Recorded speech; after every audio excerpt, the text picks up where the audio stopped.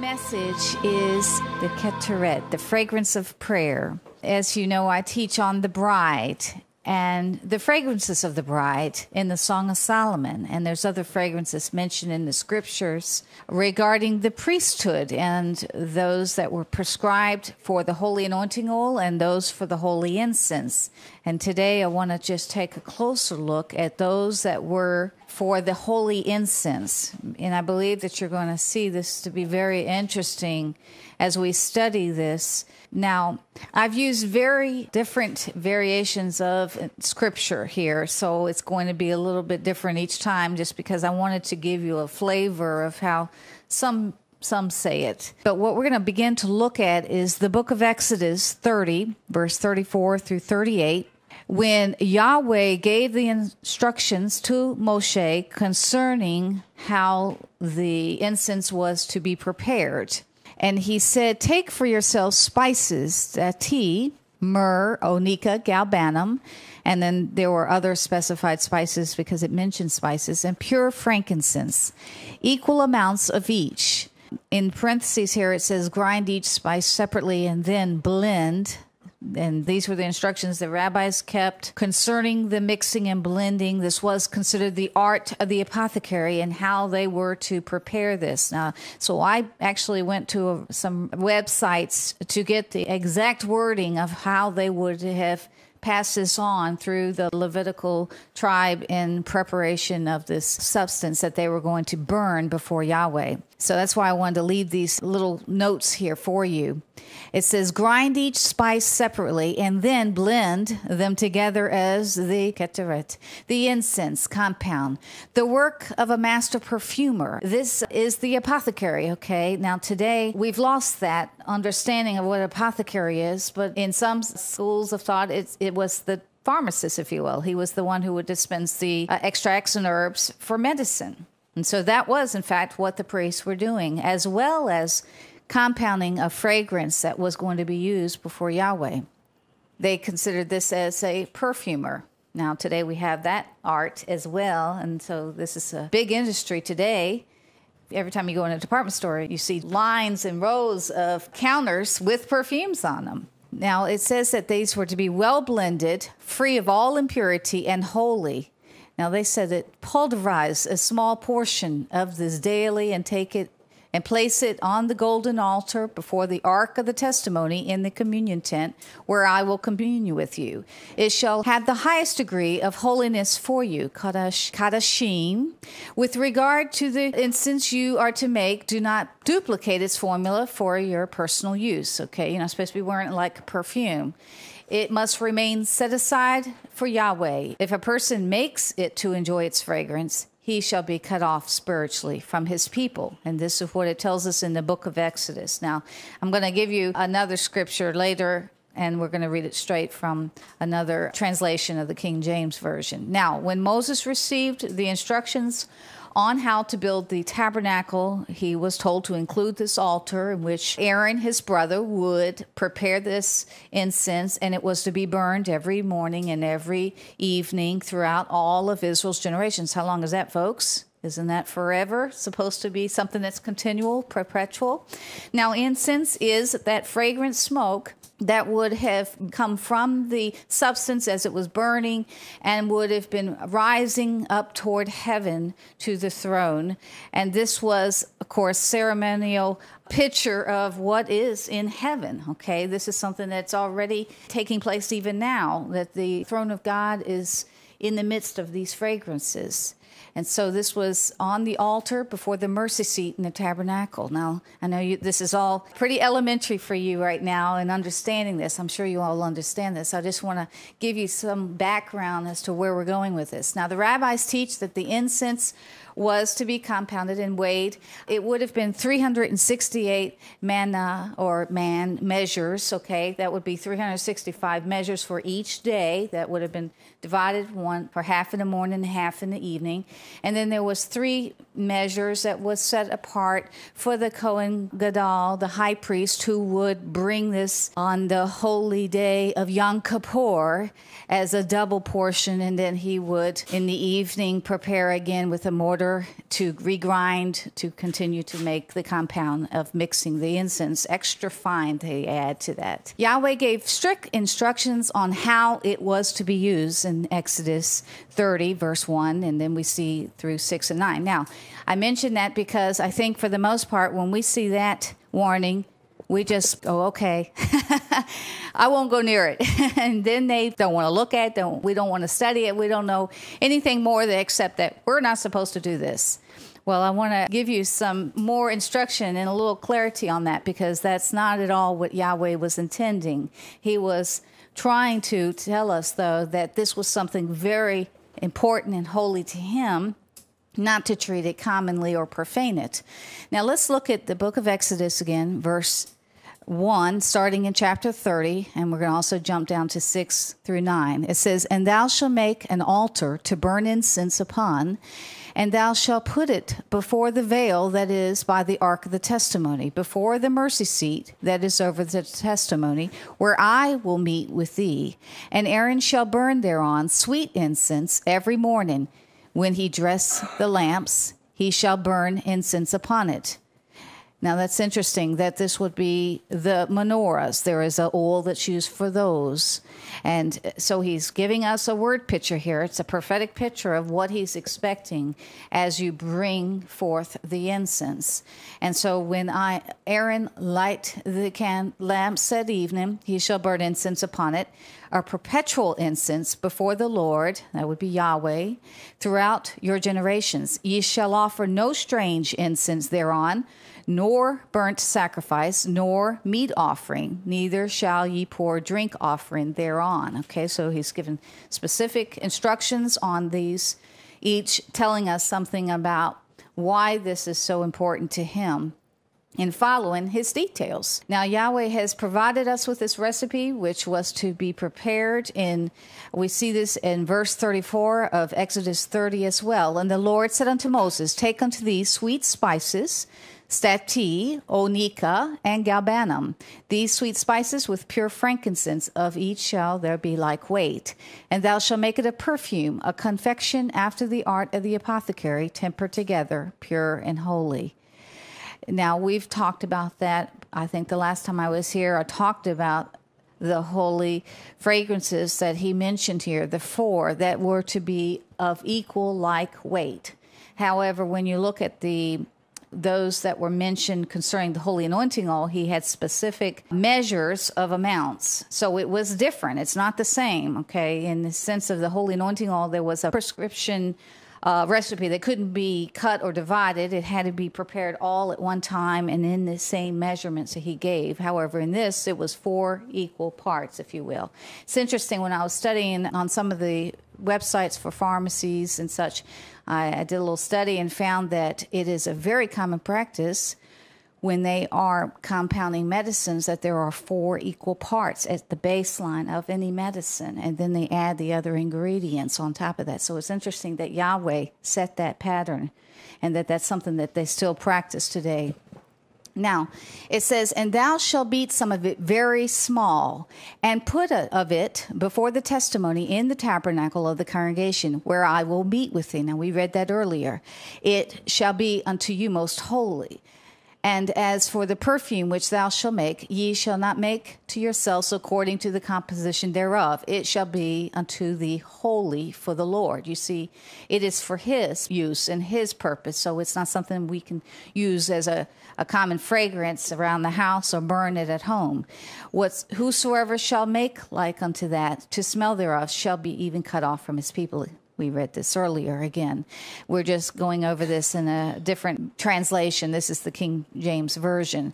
Now, the incense, or the Ketoret, contained equal portions of... Now, the rabbis that I was looking at, the Talmud and the sages, they said that it was balsam, the netaf balsam. And the reason that they went back to that is what they consider stati to be, is because they found some in the Qumran caves of a little jar, jarlet of it. And they were able to break it down scientifically. They took it apart and discovered that this was balsam. Now we know about the balsam oil, mentioned the healing oil of Gilead as well. But in the King James, we see it's called stati, and then there's others who even say that the stati is in fact myrrh, or at least the bark of the myrrh tree, where we see resin also mentioned there. And then we also see the shekalet onika, and then we have the galbanum, which is the Kelbana. I'm always getting my CH and SHs mixed up, so I got to look to Mark, get a little help here. And the lebanon, which is the frankincense. It would have been pure extract. So in some cases in Scripture, we do see incenses, in fact, translated for frankincense. So there were cases where it was just pure frankincense being used here.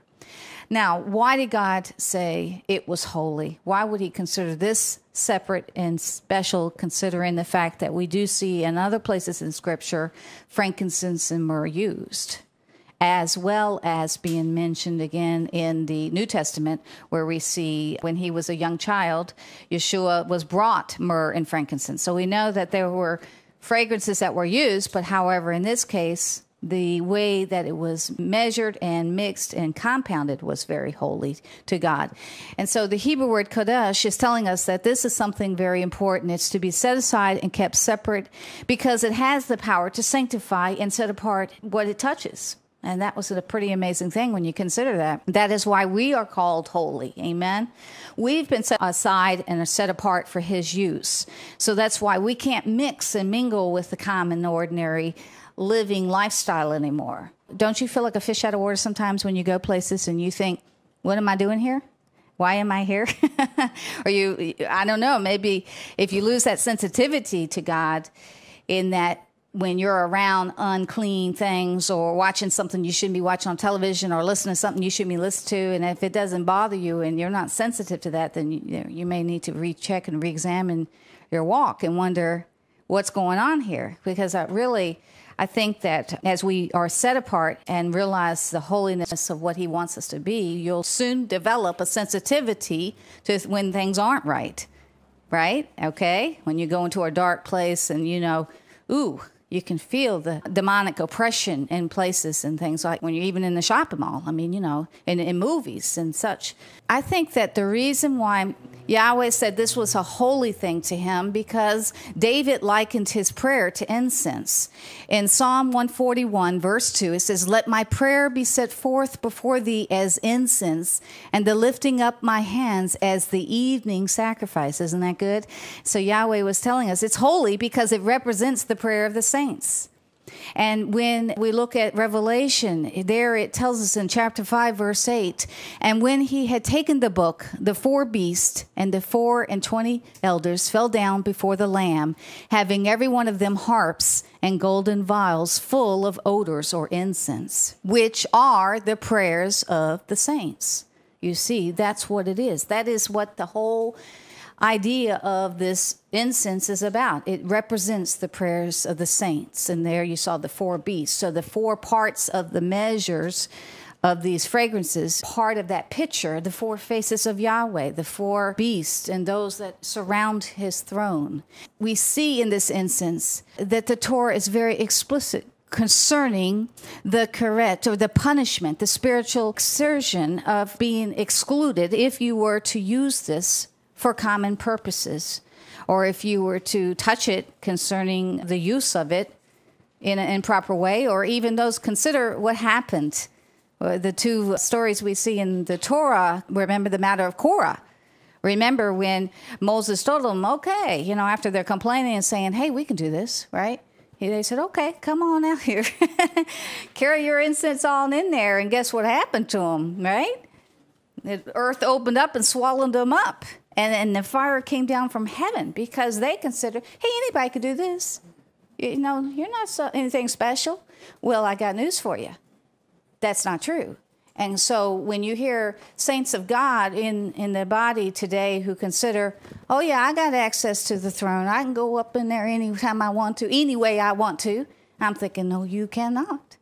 You see, you don't realize the holy God that you serve. You can't just show up any way you want and think he's supposed to accept that.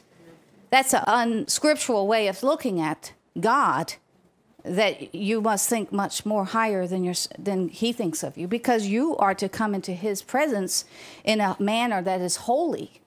And so the high priest is showing us that. This is how to be the bride, to be like the high priest, that we are considered like him. We are a part of the body of Messiah. He is our high priest now.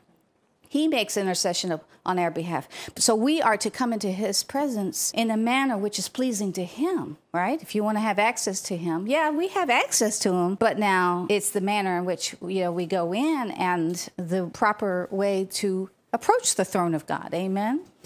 So because of that, and their extremely exalted status of the holy incense, it was to be carefully guarded and protected against misuse, which is one of the reasons why the rabbis believed that there were a number of spices that were excluded and not mentioned in the Torah concerning what the proper full picture of it is. In fact, I think there is a synagogue that has it written on the floor that anyone who is to give away this would be cut off from the people. And so this is something we have to consider. Our prayer time and the manner in which we speak to Yahweh should be considered the same thing. You see, you can't just recite simple little prayers when you go into his throne room. I mean, I think that he's gracious to us in our beginning growth of maturity when we pray simple little childlike prayers. I don't think that he doesn't listen to those, but I certainly believe that as you and I mature, he does have an expectation of our prayer walk and our prayer life and what we are to bring to the kingdom. When we talk to him, you see, because of where you're bringing this is this altar in which the incense was to be burnt. And so you're bringing your prayers before the mercy seat, before the throne of God. And so we're not just to throw up one of those simple little, it's sort of like when we get in the habit of praying over our food before we eat. Sometimes we just do the little, God bless this food, and and thank you for it, and kill all the bacteria and germs, and okay, God, we're talking miracle working when you're going and eating hamburgers at McDonald's and Burger King. When you pray that prayer over that food, because I get convicted every time I do now. I start thinking, I'm really expecting him to do something here with this food that's unhealthy. I already know that, so I'm expecting him to first kill off everything that shouldn't be there. You're going to do some real miracle work, because that majority of our food today is 70% or 80% now GMO, which means genetically modified. So you're talking some real miracle work for him to have to recreate everything. I mean, does he? But we've gotten so slap happy with their prayer life that we now think that he's going to do some magic work for us and wave his magic wand and make it all disappear for us. I got to be honest with you. When we've done services for healing in the church and you have a line, we're out there for 3.5 hours ministering. They come up with heart disease and diabetes and things because they've been eating unclean foods for 45 years, and suddenly they want us to fix that for them because they don't have the faith to believe it, but it's a matter of choice and lifestyle. It is a matter of coming back and restoring Torah in your walk. And so this is a process. So we do believe in miracles. Don't get me wrong. I think once you understand the elements and what he's looking for in your prayer concerning how it's to be like incense, you're going to see more prayers answered because it's going to be effective. You're going to know what to ask and what to say because he's given us this answer here. So now that we have access because of the veil that was rented into, because we have our high priest Yeshua, who was one that was given the atonement, the final atonement for our sins, now we have the ability to have the audience of Yah in his throne room to pray. And that was Hebrews 9:6-15, if you wanted to go back to that. And so at that precise moment that Yeshua died, that veil that was rent and torn in two signified this major event had taken place, meant that we now have access to the Father. Of course, in light of all this, we need to understand what that means. As the bride of Messiah, we are acting as the priest. We don't need someone else to do that for us. We can now come boldly to the throne of grace. We have access to him. But again, we must honor and understand who we have access to. Let us therefore come boldly unto the throne of grace, that we may obtain mercy and find grace to help in time of need. Hebrews 4:16, amen. And so just as the Levitical priesthood in ancient Israel were given that recipe from which they were to compound this incense, so we as a kingdom of priests have been provided with a recipe for the 4 equal parts ingredients of our prayer life. And so our high priest Yeshua gave us a model for prayer. And again, here you go. This could be a mantra. Our Father who art in heaven, hallowed be thy name. Those are good words. I want my children to know these words.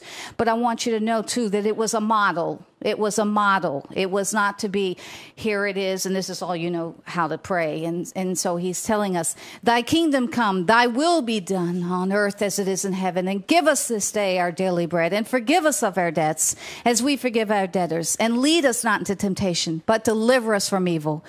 For thine is the kingdom and the power and the glory forever. Amen. In Matthew 6:19 through 15. And you know what? Since I've been studying Torah, I go back and read some of the New Testament things, and I go, wow, it's been a long time. You know, I haven't read a lot of these things. Now, this was an example to provide us with a framework or structure for prayer, covering those things that are important and pleasing to Yahweh. Who would know better than the creator of the universe? Amen. Who would know better? He was saying, here, you want to know how to pray? Here you go. This is simple. But with this formula that we look back to concerning our prayers not being a vain repetition of the same thing over and over. And I know we've sort of gotten into that habit with the kids, praying the same thing. And I listen sometimes and I think, okay, that's becoming to be quite trite. Are these kids really learning how to pray? Are they knowing how to go to the throne room when they need an answer? Are they understanding who they're even talking to? Because, you know, I think we're all going to be, of course, on our face and floored when we do come into the presence of Yah and see the greatness of who he is.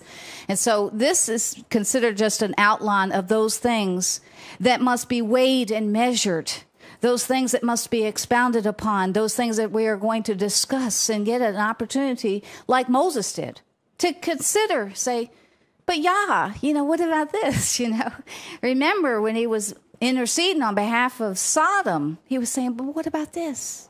What about this? How about if it was this many people? How about if it was this many people? You know, he had that ability to come. Let us reason together, he says. Haven't you ever had one of those conversations with Yahweh? But Lord, what about this? You know, I do it all the time. There's times when I wish I hadn't, because he goes, okay. And then you realize, okay, that wasn't the best decision. Maybe that wasn't the highest way to go about it. Now, the sages say that the incense making revolved around the ideas of retrieving, refining, extracting, and elevating the sparks of holiness to bring us into that divine place with him. And that it says, in ourselves and in the creation at large, from the unrefined state in which we were originally received them. So I thought that was interesting, because that's very, very similar to what we know from the New Covenant, and how he's shown us how this is a makeup of a well-balanced relationship with God through prayer. If you want to ever take the yardstick out to measure your relationship with God, look at your prayer life. That will tell you what kind of relationship you have with God, how you treat others and how you treat him, right? That's pretty simple. I'm convicted by my own words, because my relationship with my husband, I'm always saying, is that what I think of my Messiah? Is that what I think of my heavenly bridegroom? Because I'm always, you know, upset and, you know, and stirred up about things. I mean, do I not trust my husband? Do I not trust my heavenly husband? Is he not capable of doing, you know, what needs to be done? And do I feel like I have to be a quick fix, you know, got to control everything, you know, to make it happen? Can I not let go and let God be in charge here? I happen to believe that sometimes I'm God. I'm the only person that's going to get this job done, right? I had a friend tell me the other day, she says, Becca, let the trash overflow. Let it go. I says, but you don't understand.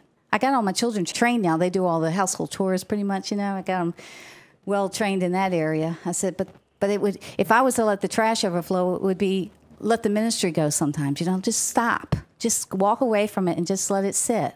Okay, so things don't happen as fast as you want them to. And that's the part that's where it hurts, because you feel like it's got to be right now. But these 4 spices that were written explicitly in the Torah, it says the Torah, Zori, the balsam, the stati, the myrrh, the onika, the galbanum, and the frankincense, these all that were given to us. And the reason the rabbis put this in front, because they were drawing a distinction of those spices concerning their status and what they stood for. Now, I'm going to talk about each one and what they are spiritually in the Word and how it relates to your prayer life. The first one, the stati, the one that the rabbi said was balsam. Now, stati is very similar to myrrh in that it was a resin that would have been the piercing of the tree or pulling the bark back. In fact, I just read last night online that the stati was part of the bark, and that's why it was a distinguished picture concerning the myrrh. But it was a gum that was excluded from the tree. And I'm going to pass this one around for you to, again, have an opportunity to try. Mark, if you could get that out. And we also, it hardens into droplets called tears. And the stati, or the stratus shrub, grows in abundance in the lower hills of Israel. And so those tears represent the tears shed in prayer. Remember when Yeshua prayed himself, it says in Hebrews 5:7, who in the days of his flesh, when he had offered up prayers and supplications with strong crying and tears unto him that was able to save him from death, and was heard in him that he feared. Isn't that interesting? Yeshua cried out, strong crying, it says. He cried out to Yahweh for help, the only one who could save him. And remember, he said, not my will, but your will be done. He submitted himself. He let it happen. He allowed God to do his perfect and complete work through him. And as we look at this fragrance and smell it, you understand that in your own prayer life, do you pray with stati? Do you pray with tears concerning those who are not part yet? There may be sinners in the world who need someone to stand in the gap. Sometimes I pray for people and I wonder if anyone's praying for them. I think, Lord, I know you've put them on my heart. And I know that in my case too, you know, we get so sloppy agape, I guess you call it. You go, okay, pray for me. You know, it's almost like a goodbye. Pray for me. But do you? I mean, all right, let's be honest. How many people pray when somebody says, pray for me? Nobody? I don't either. I mean, you know, I'm talking about really pray. Well, you do when it's an enemy or somebody is trying to attack you. You start praying for that person, don't you? God, bring down judgment. Convict them, you know. But do you pray with tears of repentance? I'm going to pass this around for you. You can see this. Do you mourn for those that are dying around you? I had another conversation with a lady up in Alabama, and she says, I just want this thing to be over. I said, I don't want this thing to be over. I want people to come in. I still see so much that needs to be done. And my heart grieves for this nation. I'm not wishing for judgment to come. I'm praying for mercy. I want to see this nation saved. I don't want to see us go down the wrong path of destruction. I don't see where that's necessary. I think we still have hope. I have hope. I still believe that God can move in this nation. There's enough believers in this room right here. We have a minion. Amen. So we can still do something about it. Why not? When you look at the founding fathers and what they went through, and Patrick Henry, who said, give me liberty or give me death, to him it was a matter of dying for it. He says, hey, I'll die if I don't have freedom and liberty. And I stand with that. I believe that. It's part of my history. I'm from Virginia, and we're part of that founding fathers. I'm a daughter of the Confederacy and daughter of the American Revolution, and our family were one of the richest landowners in Virginia, and they fought to keep the tea from coming down and passing through their land. You know, they fought for liberty. They stood up for what they believed to be right. And yet, both sides were right and both sides were wrong concerning the way things were handled. But Yahweh looks for us to come to him with true repentance and to cry out for those who can't even cry for themselves. They don't even know to cry. Blessed are they that mourn, for they shall be comforted, it says in Matthew 5:4. And so it's with true repentance that we are to cry out for this this nation and the people that are lost. Now, for onycha, this is another fragrance that's mentioned in the incense. It is debated concerning whether this was actually from the stratus, a benzoid type of resin from the tree. Some say that's what it was used, a plant resin. Others believe it's an aromatic from the muzzle of the shell because of its Hebraic root, and I'm going to show you that word in a minute. But that would have been what the dye, the blue that's used for tzitzis would have come from as well. Techelet. And the Greek word onyx also adds some confusion from the Septuagint, and that the onyx is, of course, like a fingernail, and you can see the dark color, and then so it has that claw shape look as well. There's some mix-up concerning this, so we can all say it together. I figured I probably should have made my notes more like a karaoke, have them light up for you so you could say it with me. Now, this word, the shekelet, is believed to refer to that resin with a nail-like shine. And so that's why we have confusion concerning what this actually was. That's why I put all this out there, because you can decide for yourself whether or not you go with what they say in the dictionary for Bible plants, or the encyclopedia of Bible plants says onycha is more likely to be a plant resin.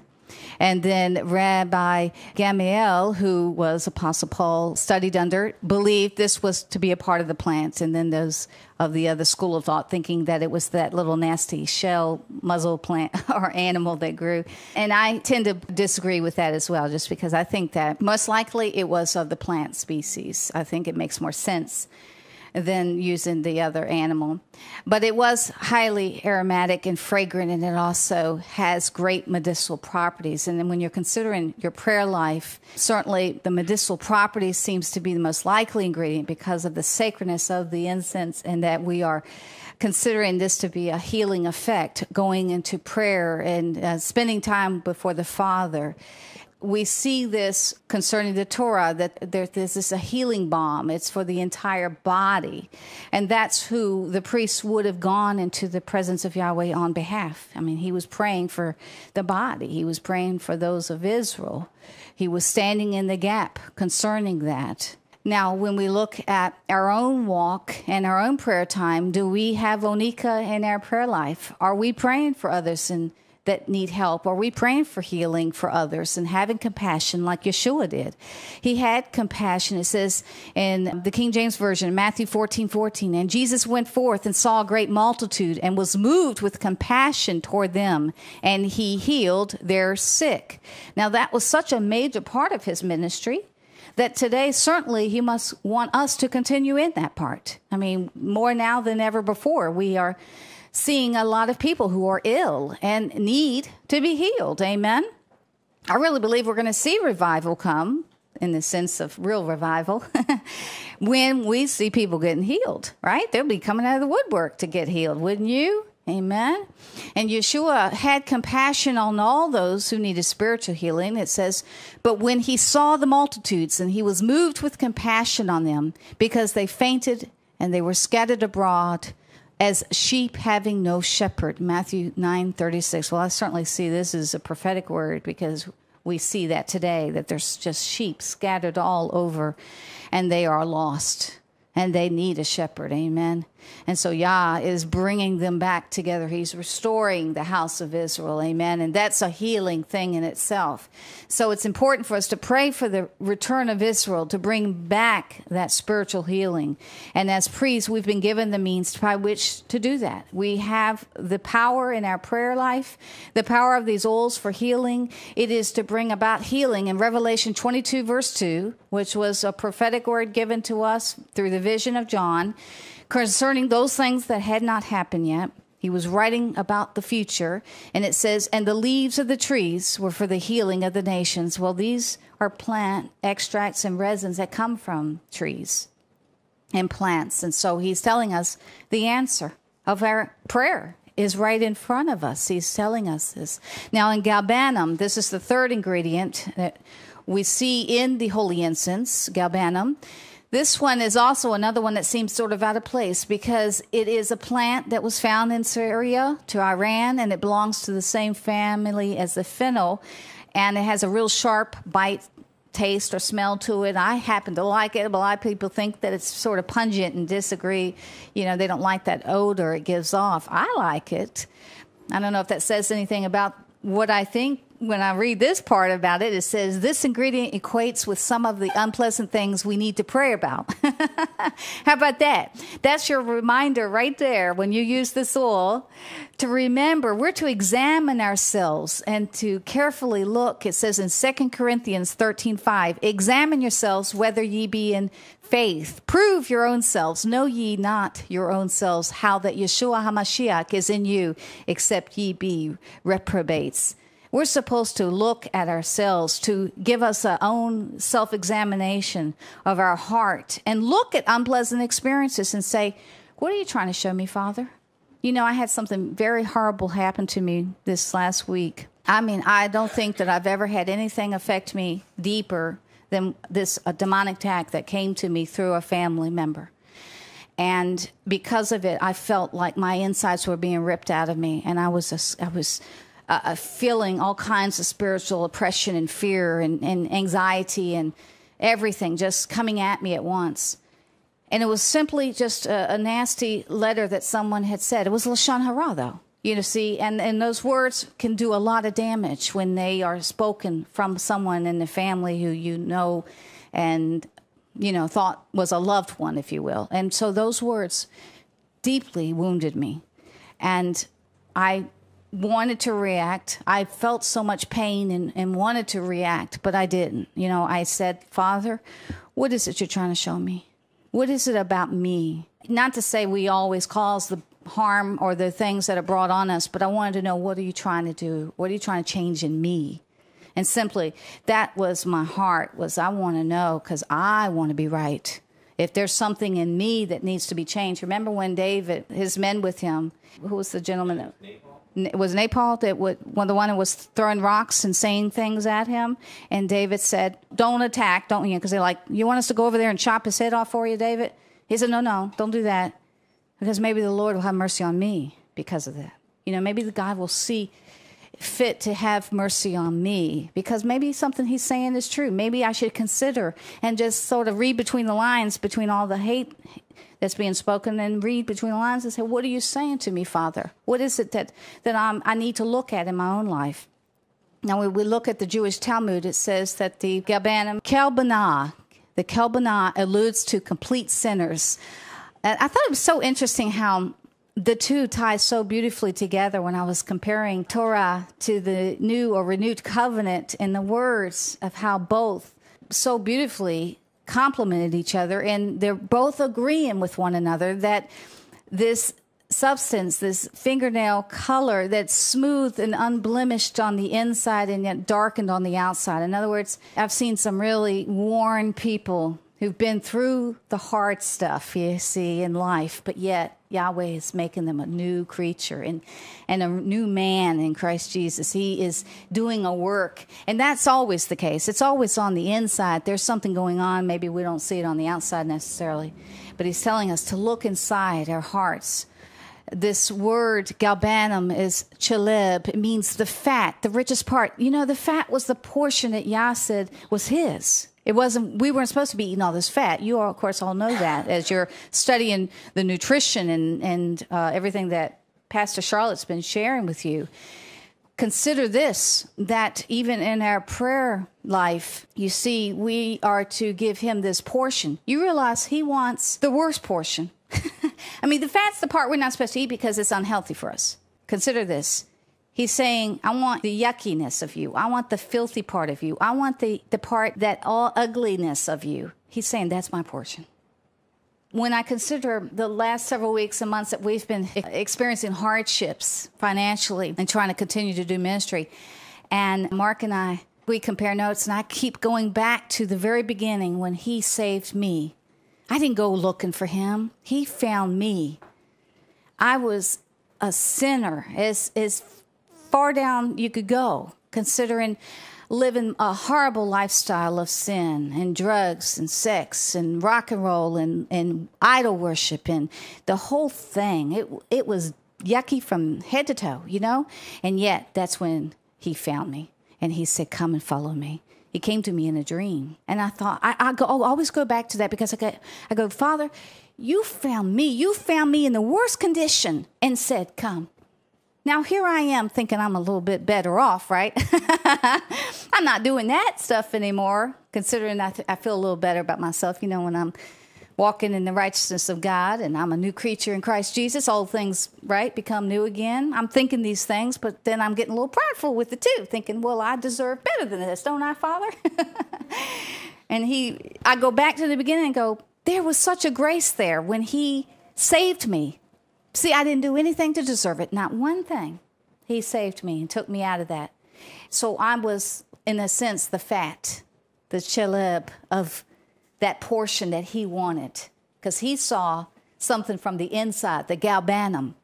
Even on the outside, I was black and ugly to him. I was dirty. I had been in the ditch with the pigs. I had been muddied up with sin, scars and ugliness about me, but yet he saw that portion of me that was something of value to him, that he says, this is my portion. I want this. And so that's what he's trying to show us in these pictures of these fragrances. So it brings him joy when you confess your sins to him. It brings him great joy when we can admit that we're wrong. When we can finally realize that we're filthy rags, we're undeserving, we only deserve his grace and mercy. There's nothing more we can do. We walk in Torah because we want to be obedient sons and daughters to him, right? We don't do it because we think we get any more righteous or any more holy by doing it, right? We understand that, don't we? Certainly it is an act and behavior that you have to walk in. It is. But I want you to know that he still considers this his cheleb. It is that fat portion of his. Of course, it doesn't give us a license to go out and sin. We now know as believers how to behave, and that we consider this something of great importance. And when you think about your own walk with him, I know there's times when Mark, when he was working in regular job, he would come in from work and you could tell he had been around unclean people all day. It wasn't him saying anything, but just you could tell there was a heaviness, a yuckiness about when you've been around the world all day and gets on you, wears you down. And so he's trying to clean us up, get us to that place where we shine up good and we can go into his presence now. Now, the last fragrance is frankincense.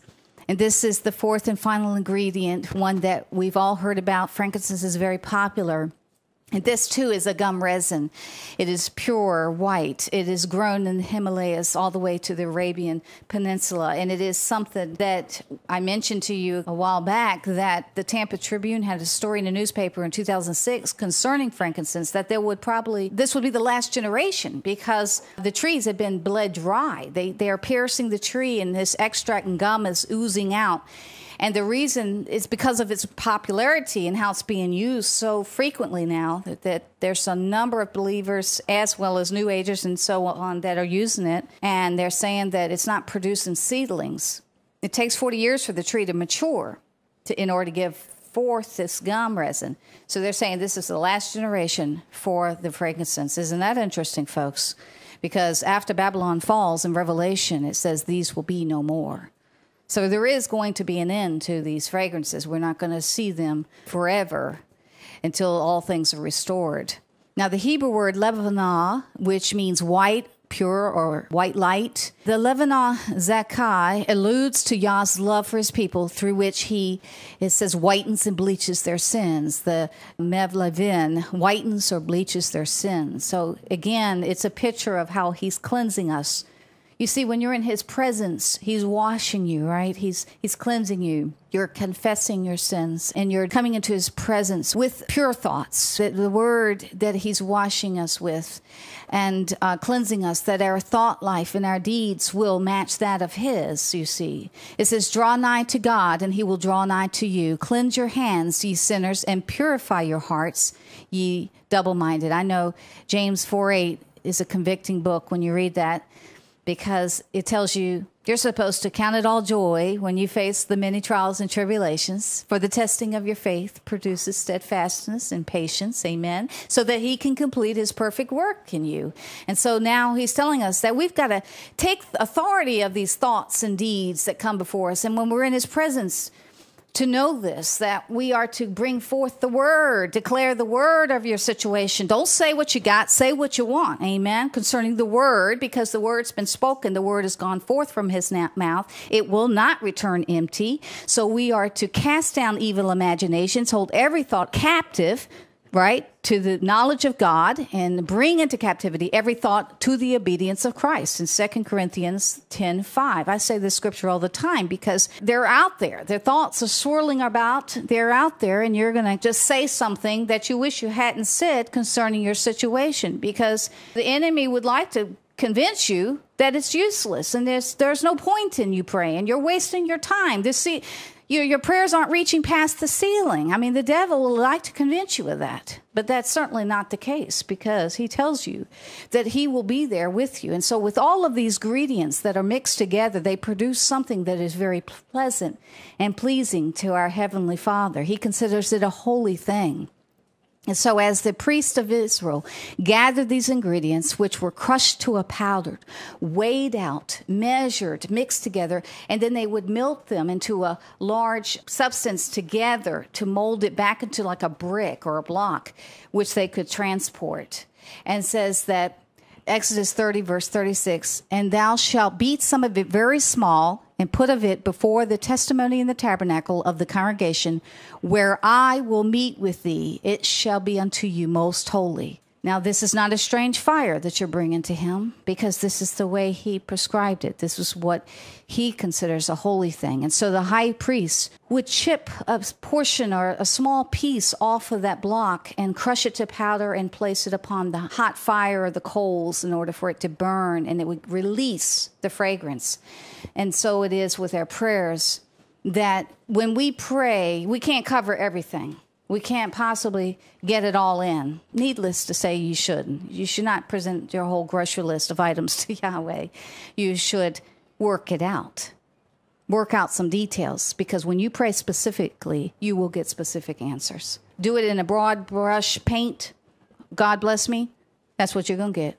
A broad brush answer, because you're not going to know if he answered you or not, because you didn't pray specifically enough. So you got to work it out to the fine detail. We can't pray about everything. We can chip off a little bit each day, crush it to powder by getting it down to the fine detail. David specifically prayed concerning going in. Mark, where was that scripture regarding the time when David prayed about, he said to go into the... Samuel, and he prayed about going in. Will you give me favor? Will I win if I do this? He said, do it. And then he prayed again. He didn't take it for granted and say, well, it worked the first time, I'm going to do it again. No, he went back to the Father, and he said, should I go in and do it? He said, no, don't do it. Do it a different way this time. Remember? And what did he say? He gave him a little more detail about that time. He says, went in through the trees, because the brushing of the trees sent a sound across the way and tricked the enemy, and they were able to take back, right? So God is telling us something here. We need to pray specifically for events, for individuals, for our needs, for our health, well-being, for others, and that it's not going to be meaningless statements. And each fragrance, when you use these, you pray with these. You don't just use the fragrance as, oh, I need this galbanum because I got this little thing over here. No, you pray when you use that galbanum. You pray when you use your arnica. You pray when you use these fragrances, because of what they are a picture of. And so when we see our lives on a large annual scale, like when you go to Yom Kippur, you're overviewing the whole big picture, but it is with the tiny pieces throughout the day. The essence of life is a whole bunch of circumstances that brought you to this point. You see? So that bad experience you may have had, it's just as important as the good ones, because it's the element, the mixed portion, if you will, that brought you to this point. So we can't just say, well, I'd like to undo that one and not have that a part of my life, but it is a part, and it's an ingredient. Maybe it doesn't smell so good to you, but to Yahweh, when you come back around to that point when you can repent, especially at Rosh Hashanah and Yom Kippur, these important feast dates, we can look back over the whole year and see the fullness of how he brought us to this point. And even now in my own walk with him, I was telling Mark, I says, I was teaching when I was 19 years old, standing up doing a rock music seminar. I had no idea I was going to be at this point. I didn't plan it. I didn't think, oh, I think I want to be a speaker when I grow up. You know what I mean? It was just one of those. I start looking back, and I see flashes of the future.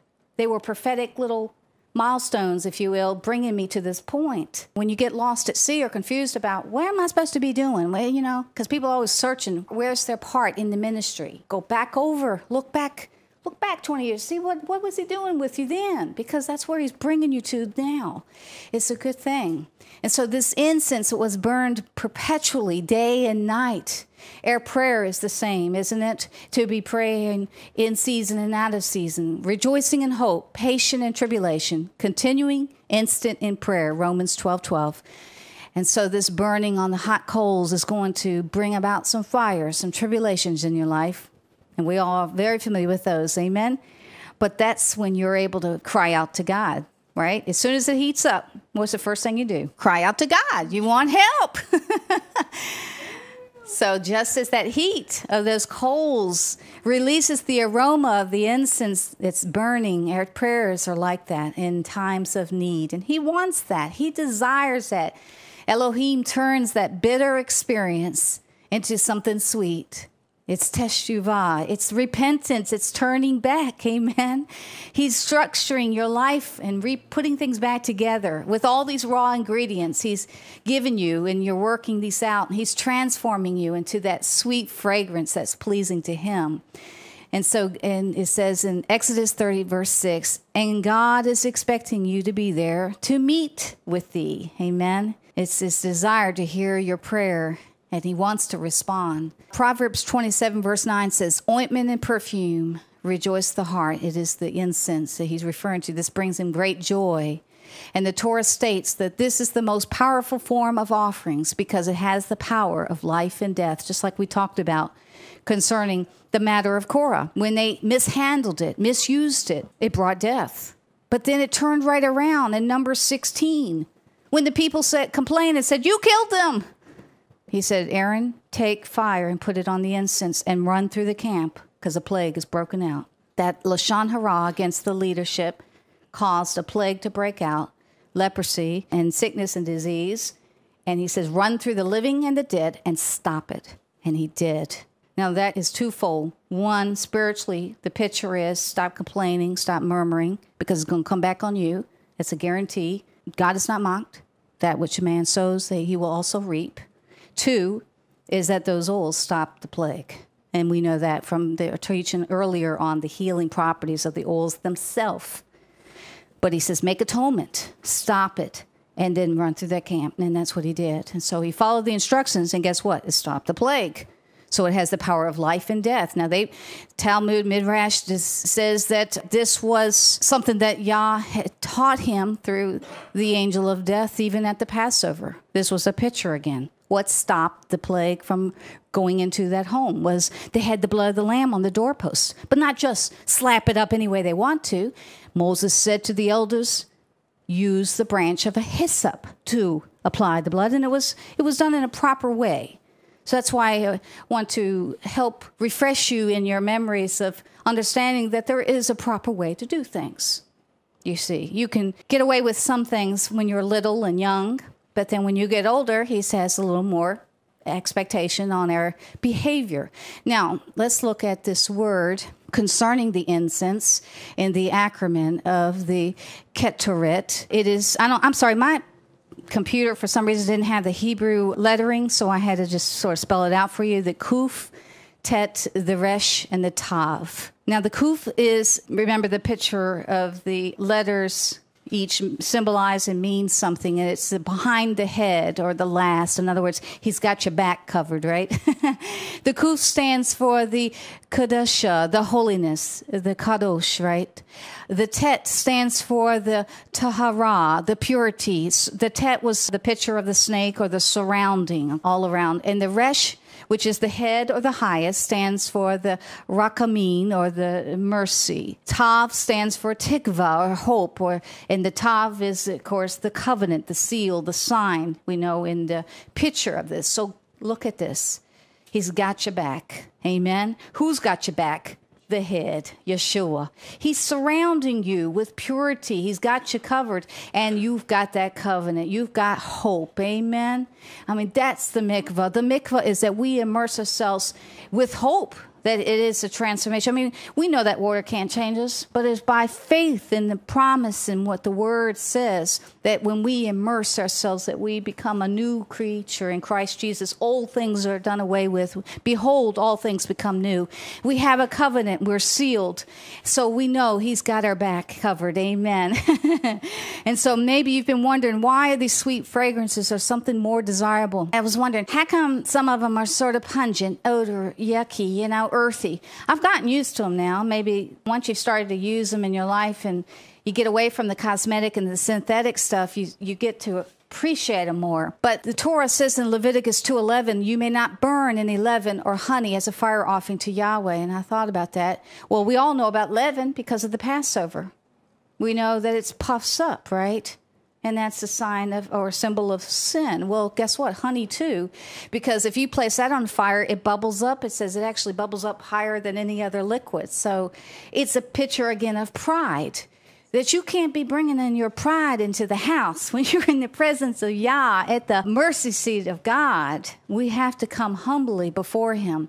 So pride is what prevents us for recognizing and returning into the true teshuvah, which is to humble ourselves, to lower ourselves to him. And so our incense is burnt on the altar with each of these ingredients that he gives us, that ability to have a well-balanced relationship with Elohim. And it's by coming daily to his throne, confessing our sins with sincere repentance. And that this is what's going to lead us, the purification of our thought life.